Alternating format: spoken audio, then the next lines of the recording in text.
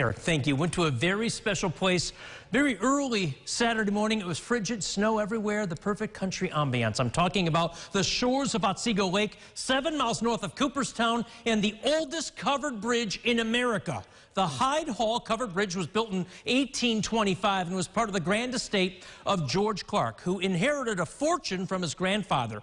This is now known as part of Glimmerglass State Park, one of the hidden secrets in the New York State Park system. Back in the day, when bridges were made of wood, they would last maybe 20 years or so. But putting a roof on them, covering them, added an extra 80 years to the life of the bridge.